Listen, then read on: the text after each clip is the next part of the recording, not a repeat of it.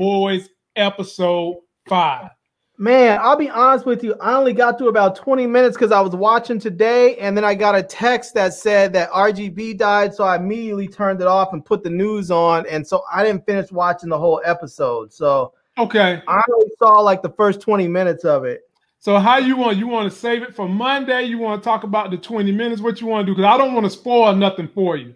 Oh man, it's all good. If you want to talk about it, we can talk about what I saw so far, or we can hold it, whichever one. I'm gonna let you choose. Dealer's choice. The first 20 minutes, we'll dive right on into it. Because I mean, I could literally go through this segment by segment. This shit was so good, man. Oh man, it was good. So first and foremost, they start this particular episode off with Homelander. Dude is out of control, man. Dude is out of control all the way. Man, look, so they need to do something with him. So Homelander is so upset with Maeve. He's killed all her other boyfriends. He's talked about killing her very hot lesbian girlfriend. He's so upset with her. He's got her portraying to be the lesbian of the group. So he's got her doing a commercial where she's saving a chick who's lesbian, and they're doing all this gay pride stuff. And in the middle of that, his manager comes and tells him, shows him a video of when he went. Why did he have to go to Africa, Larry? First of all, you know I got to pick on that. So he goes to Africa where they had this one guy who had powers, powers to blow the wind.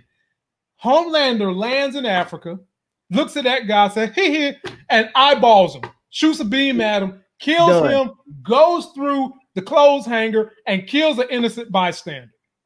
And from that, we start having protests in the street that say, take away his powers. He's upset, and they don't want him to do anything. Stan specifically told his manager, don't you do shit. Did y'all think Homelander listened to him? No. Hell no. No. Larry, expand on just that segment. Why the hell did they have to have him go to Africa and shoot somebody that wasn't even the Black Panther? Because the Black Panther might would have kicked his ass. Man, yeah, that vibranium mage just went ahead and deflected those beams right back at him. Exactly. But man, you know what they're doing. They're playing up all this racial stuff in this show, and I hope they have something that ties it together so it doesn't just end up looking ugly. Because they already have Homelander with his BS, and now you have StormFront with all her racist shit. I just hope if they're playing this and walking this racial line, I hope there's a real story tie-in and not just ugliness, because we have enough ugliness. I don't want to see that just being it. I don't want there to be that just for the sake of it being that. I want there to actually be a story tie-in where there's going to be some consequences to this bad behavior. So, well, I feel like they're giving you a lot of isms. You've got a feminazi, as Rush Limbaugh coined the phrase. You have a real deal feminazi who does not like Black people and minorities at all. She thinks she's superior, but on top of that, she thinks she's one of the superior, superpowered people to go along with that. And she has figured out that she knows how to placate Homelander. Homelander's weakness is he's just like Donald Trump and Mike Pence, just like I told Larry, but Larry don't want to see the connection. Homelander, if the people don't like him, he throws a tantrum, he gets off his game, he doesn't know how to act. That was evident throughout this whole entire episode. No, I'll give you, he is like them in that respect. I'll give you that. Yeah, he's just like that. And the other thing that was, I guess, I'm not going to say ironic, but was funny about Homelander in the beginning, you saw when StormFront said, let me help you with your issues, and he basically blew her off. Well, Larry, I'm gonna spoil this part for you. By the end, he's gonna come back for some help. He's gonna get some help, all right. And before we get to that, let's move on to probably what you saw next. So, did you get a chance to see them bite the Avengers when they had all three of the girls? They had Maeve, StormFront, and Light Up Eye Girl standing there when the one girl they was using in the commercial scene was like, how are you three going to get this through here? And all three of the girls came together and said their little speech. Girls will get it done. Yeah, I said to myself, y'all stole that from Avengers Infinity War when Captain Marvel came and got the damn Thanos gauntlet. And they was like, how are you going to get through all of them? That's what Spider-Man asked them. And then all the girls lined up behind her and said, she's got help. I thought they was going to say that, but they didn't. and then did you at least get to the point where Starlight confronted StormFront because Starlight's mother showed up and started running her mouth about Compound V?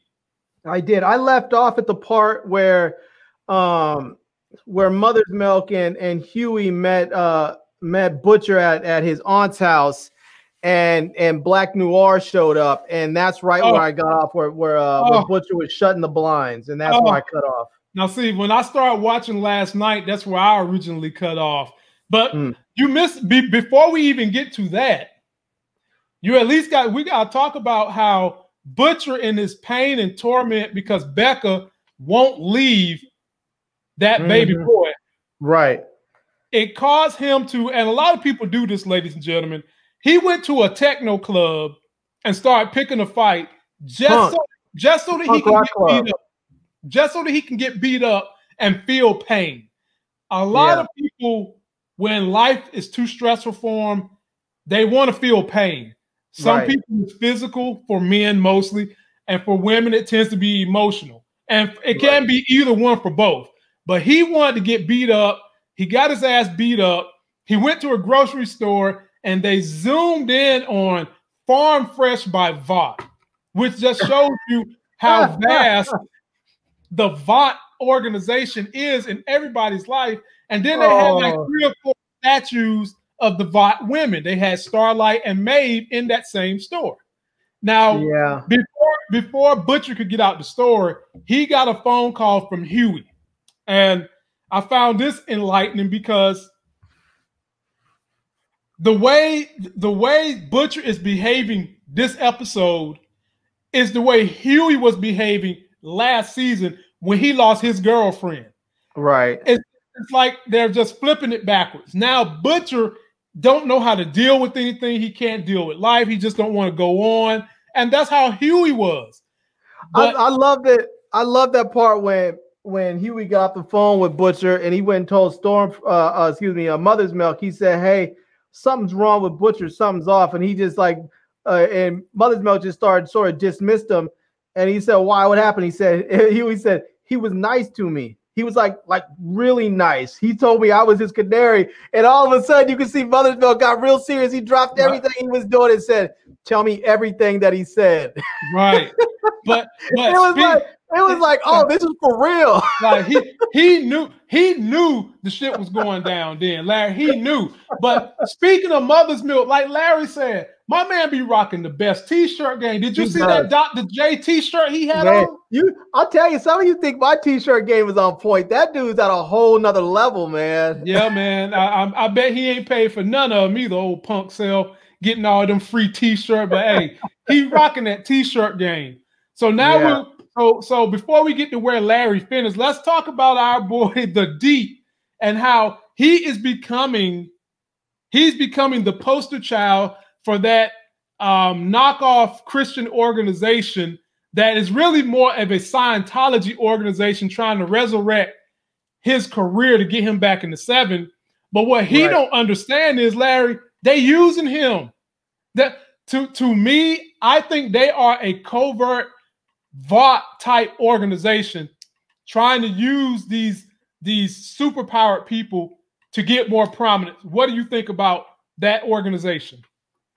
No, I agree. I think they're definitely using him, but I think what may happen is I think he may be fine with that because I think the Deep so much wants to be loved and he wants people's approval. He wants to be thought of with the same esteem as Homelander.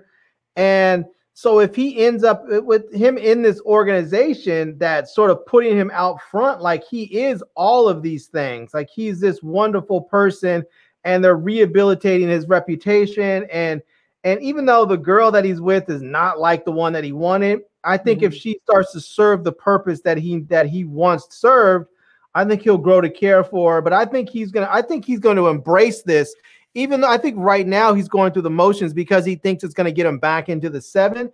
But I think he might realize I don't need to be back into the 7 to get what I want. These people can give it to me. And I think that's going to be interesting when that changes, when the mindset changes from they can help me get back to the 7 to I don't need the 7. They're going to get me what I need. I want to see how he's going to change. And because all of a sudden then he's no longer going to feel constrained. Like I need to do this or I need to do that so I can get back to the 7. Then he's going to be sort of, he's going to be unleashed in a lot of ways. And maybe we'll get to see what he's really capable of. Nah, he's an idiot. No, he is an idiot, but I think he also wants some power. For him, power is in the 7, and I don't think he's bright enough to realize that group he's dealing with has power. But to buffer your argument, something does happen at the end of this episode that might make him start to see the light. I'm gonna have to tiptoe around this stuff, Larry, because you'll see when you see it. So, okay. Let's talk about our girl Kam Chi. You saw where she was? Did you see her rip that man face off? Woo, boy, she peeled it. She grabbed it, and did you see those Russian dudes when they looked? They were like, they looked terrified, like, oh shit, what is this? Because she took that dude from like his ear and just peeled his whole face right down that was just disgusting. Woo, man. And then she went over there and broke homeboy's wrist the way her brother's wrist got broke. Yeah. And what you don't know yet is that she was hired to do this. Before she got with the boys, she done this because she's had so much torment from other people coming and harming her brother, and her brother's family. So she basically became a mercenary. And because she's feeling the weight of what happened to her brother, she's back to being a paid mercenary again. And the guy that likes her, I can't think of his name, is following her around. And eventually they end up in a church.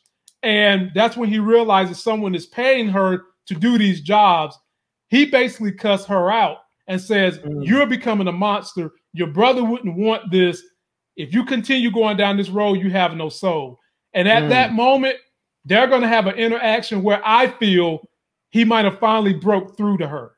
Because really, I thought it was so interesting that you meant, because when he followed her into the room and he saw the aftermath of what she did, he looked really, really disturbed. And at the same, it was a weird combination. He looked sort of impressed, like, wow, this is what she can do.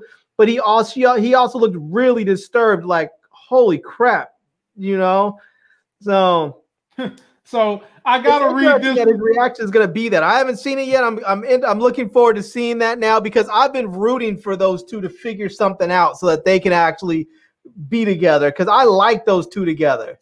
So I gotta read this from my man, the Big Buzz.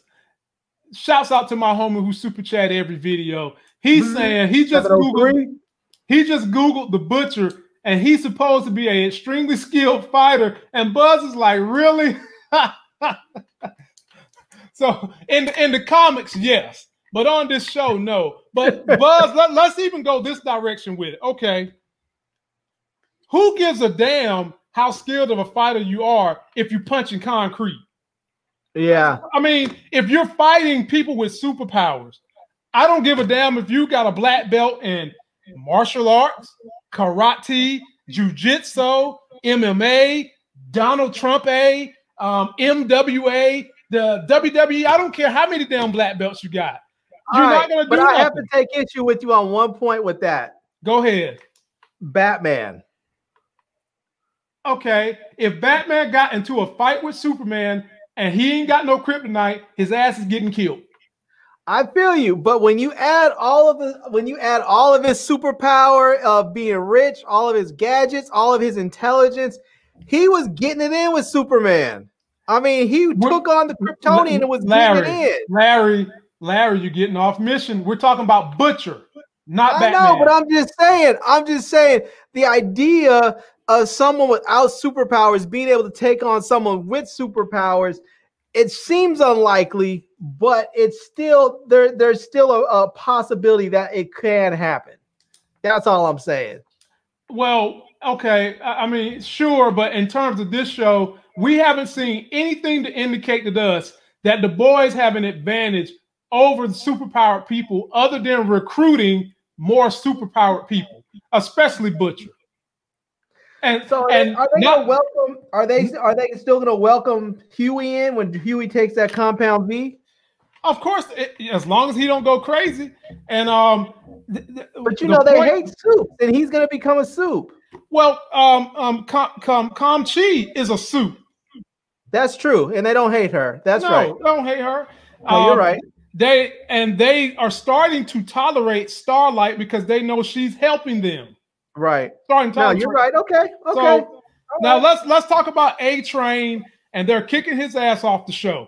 His punk ass. They're kicking him out of the coming in with rewrites for the show. Yeah. Get out of here, man. So they gave him a script for his commercial to say goodbye, get out of here. He didn't want to do it because he really don't want to leave the 7, right? Right. And they basically told him, you're going to say it. Okay. So now he's sitting there outside the trailer about to cut his commercial when in comes StormFront sucking on her damn pumpkin spice latte, being a pure racist. You saw that part, right, Larry? Oh, where she was talking to her, what's her name's mom? No, she was talking to A-Train. I'm not sure. I probably saw it. Okay, so basically telling him that some people are better than other people, and then she would take a deceptive sip on her damn pumpkin spice latte. And he's like, you're not like that. She's looking at him. Yes, some people are better than other people. Basically saying that white people are better than black people. And his little feelings were hurt. But basically she told him, you're going to have to do this the way your lines are, or I'm going to call Homelander. And they're not going to let him deal with Homelander. And as a matter of fact, when they shoot his commercial, they have Homelander's back to us, people viewing, with A-Train looking him in the face. And then when they cut, it wasn't even Homelander. And then they talk about how they can't deal with him anymore because he keeps taking Compound V and having heart attacks. That's why we keep seeing him getting spaced out, because he keeps taking more and more Compound V. And I think they highlighted that last season when he left the bag with his girlfriend. Right. So, but in the end of this episode, and I don't want to give it all away, but Larry, you're going to see a come to Jesus meeting between two soups that might wind up inviting A-Train because of their hatred of Homelander. Huh. And I ain't going to tell you who it is. I ain't going to tell you nothing about that. I'm just going to stop the review right there. I'm gonna take a guess and say it's gonna be Maeve. Yep. And I'm gonna say it's gonna be Maeve and probably Starlight. No, Maeve Maeve in the deep. Maeve is gonna reach out to the deep because Maeve is smart enough to know that the people he's caking up for could potentially be as powerful as Vought. So she's gonna go holler at him about taking down Homelander. Okay. And you've already got a disgruntled A-Train. You've already got a Starlight who's trying to take down the 7. I told you I could easily see this by the end of the year. The only people left in the 7 is going to be Black Noir, StormFront, and Homelander against everybody else. And you can kind of see them. Looks like they're building toward that. But then sounds like the 3. But then I'm not going to really tell you what happens with the Black Noir and the Butcher and all that. I'll let you see that. But I will say this. There's going to be a sex scene, and you've already seen a clip of the sex scene.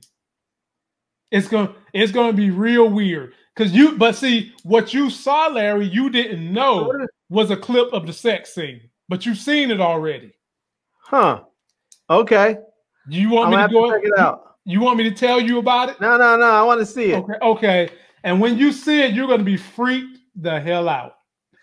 Chris P says mother from Raised by Wolves can take all the soups out with a single scream. Man, if you've seen Raised by Wolves, you know exactly what he's talking about, boy. She basically screams and people just explode. So you mean to tell me they done stole another character from Marvel because that particular character has the powers of the guy from Marvel who's the head of the Inhumans, Black Bolt. Maybe that's what Black Bolt's powers is in the Inhumans. He never talks because if he opens his mouth and the sound comes out of his mouth, he can crack the earth in half. Oh, damn. Yeah, man. Yeah, man. So that's why he never